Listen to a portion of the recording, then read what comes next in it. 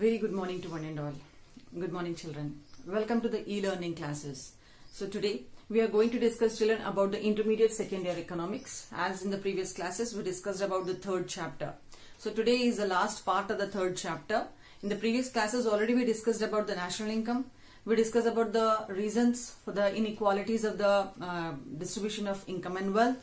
We discussed about the poverty, unemployment, and today we are going to discuss about the remedial measures of poverty and unemployment. This is a very short, very small topic, children. Okay, so in the previous classes, children, we discussed about the poverty and unemployment, and we discussed also about the consequences of poverty and unemployment. We discussed about the causes of the poverty and unemployment. Today we are going to discuss about the remedial measures, the measures to control this poverty and unemployment. And this is a very important question. One or the other year this question was asked compulsorily, children, for 10 marks. So you have to pay concentration for this. So first, trickle down theory. Government had started with the different problems of the poverty and unemployment. Government started the theory, found the theory called as trickle down effect theory. What is this trickle down effect? Trickle down effect, it means the one solution for many problems. As we all know that the poverty and unemployment both are inseparable. We cannot separate. If a person is unemployed, he is poor. Okay, we cannot separate these two concepts. So the government tried to find it out in the solution that the person should get the employment opportunities, and with the same they can able to remove the poverty also. So this is called as a trickle down effect policy. Okay, then there are nearly 4 categories of programs are there to reduce this poverty and unemployment in the country. The government started. The first program, Resources and Income Development Program. The first one is Resources and Income Development Program. Second one is Special Area Development Program.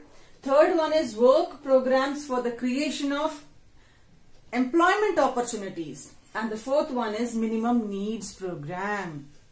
So let us discuss one by one all these programs, children. The first one is Resource and Income Development Program for the Rural Poor. By the sentence itself, it is indicating that this is a program that are helpful for the resource development and the income development program for the rural poor to increase their income levels.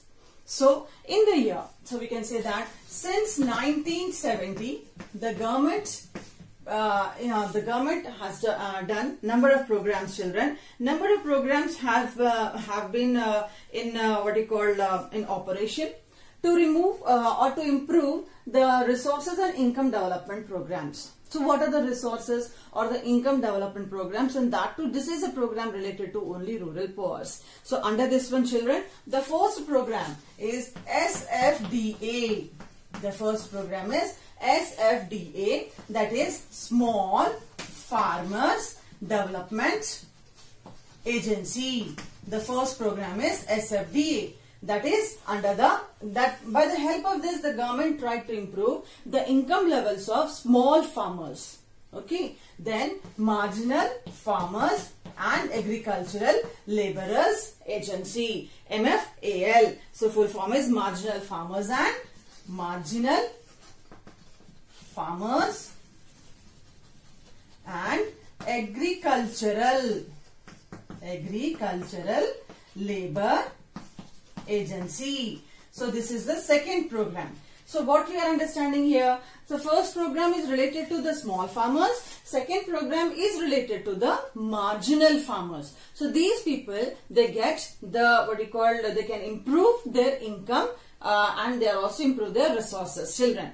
Followed by the third one, already we discussed that one, IRDP. What is IRDP? Integrated Rural Development Program. We discussed, children, about this one. Integrated IRDP, Integrated Rural Development Program. So this is called as IRDP. So these are the 3 programs, children, that was undertaken by the government to improve the resources and income development for the rural poor. I hope it is clear. You have to remember SFDA, MFAL and the IRDP and their full forms. Okay, so all these programs, children, these two are the programs that aims to improve the income development. Whereas IRDP, you know very well, integrated rural development to improve the resources and the income of the rural poor. So that is the first program. Second program. The second one is Special Area Development Program. But the name itself is indicating special area. Special area means that is, it is specifically for certain areas that are very backward, and because of that many people, those who are related to those areas, become become more poor and unemployed during certain conditions, during certain seasons. So what are the special areas are there? The special areas are like the drought prone areas. The drought prone areas are famine areas. The special areas like hilly areas. That hilly areas that are very remote one. Many people, the tribes lives in the hilly areas. But because of the lack of all the facilities, the people, the resources, their incomes are very, very less, children. Like that we can find, children, the desert areas. The desert areas also the Special Area Development Program, where we find that throughout the year it is very difficult to get the income. So for these areas, specifically these areas, certain incomes, these programs are laid down by the government. So what are those programs, children? The programs like Drought Prone Area Program. The name itself is indicating drought prone area program. So this is a program, clearly we are understanding that this program is related to the drought areas. That areas that are having what you call the scarcity of rainfall, lack of proper water resources. The land gets spoiled. Because of that, the persons, the people, those who depend on that land, they get a very less income. So these are the programs that are launched by the government to improve the conditions of these people under these programs. Second one, children, Desert Area Program. That is desert. By this easily we are understanding that this is a program that relate to this one. So Desert Development Program you can take. Desert Development Program. So easily we are understanding that this is a program that are related for the development of deserts. All those conditions that are there in the desert area. Followed by Hilly Area Program. What is this Hilly Area Program? This is a program that are related to those areas that are very remote, backward, and especially in the hilly areas. As you all know that hilly areas are very backward because of the lack of proper transportation facilities, lack of proper roads. They are just, we can say that they are just cut off with the normal lives. So the people, they suffered a lot. So these are the programs specifically for some of the areas to improve the resource and the income development for the rural poor. This is the second one. That is a Special Area Development Program. Now, what is the third one? Work programs for the creation of supplementary employment. Supplementary employment opportunities. Supplementary employment opportunities. Already, children, we discussed about this one. Supplementary employment opportunities like, what are those programs are there? We discussed this is also, children, NREP. National Rural Employment Program. We discussed already, children. National Rural Employment Program. National Rural Employment Program. This is a program that was launched to create the employment opportunities for the rural poor. Then followed by RLEGP. Rural Landless Employment Guarantee Program.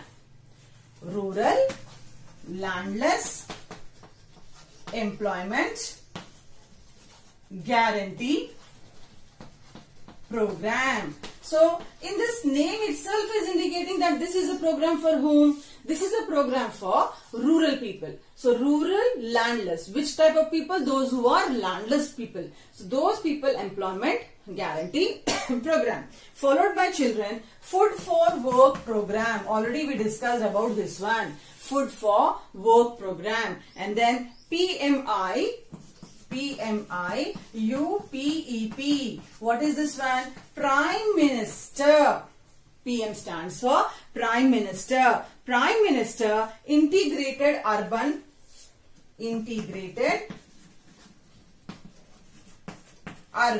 Prime Minister Integrated Urban Poverty. P stands for Poverty Eradication Program.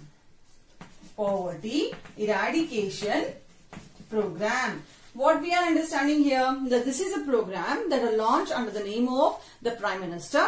So this is a program, Integrated Urban Poverty Eradication. That means not only in rural areas, so now in the urban areas also we find poor people are there. So it is the removal of the poverty from the rural areas.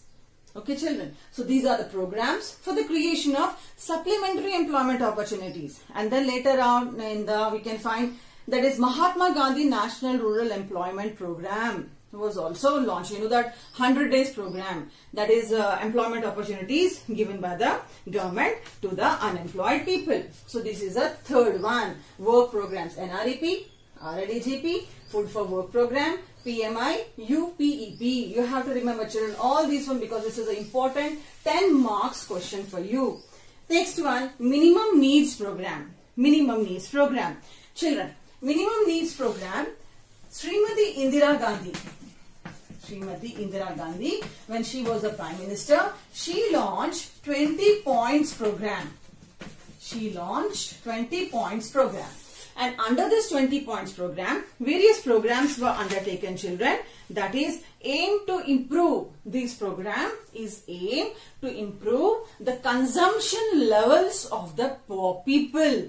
This program is to improve the consumption level of poor people and raise their standard of living. Is it clear? Aim to improve the consumption level of the poor people and to improve their standard of living. So, what are those programs are there children? So, this 20 points program, it includes elementary education. It includes elementary education. Compulsorily there should be an education, elementary education should be there for each and everyone in the country. Children, with the education, the most important thing is that health.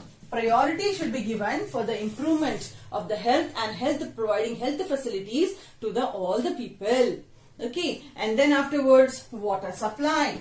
Proper drinking water supply to almost all the urban areas and all the rural areas. Then roads, that is very important one, followed by electrification.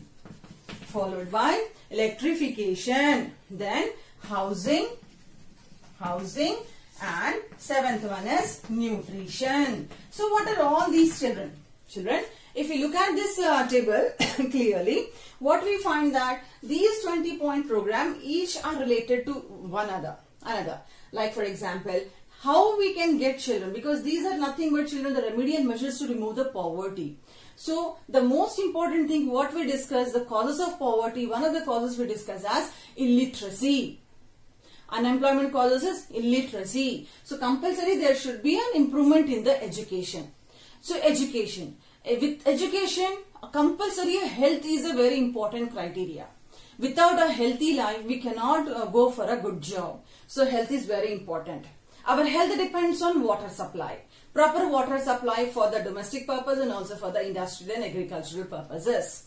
Followed by roads. Roads play a very important role for the transportation of goods and services. Then electrification for industries, for agricultural levels and also for domestic purposes. Then housing, very important one. And at last children, nutrition, compulsory. Everyone, they should concentrate on their nutrition. So these are all children we can say as the programs that are taken by the government to remove this poverty and unemployment from the country. Okay, so along with this one children, when you check your textbook also, after this you can find one table is there where you can find number of programs that are launched by the government to remove the poverty and unemployment. Go through that table children, it's a very big table is there, go through that table also. So with this we completed our third chapter. Okay, so overall up to now 4 chapters are completed children.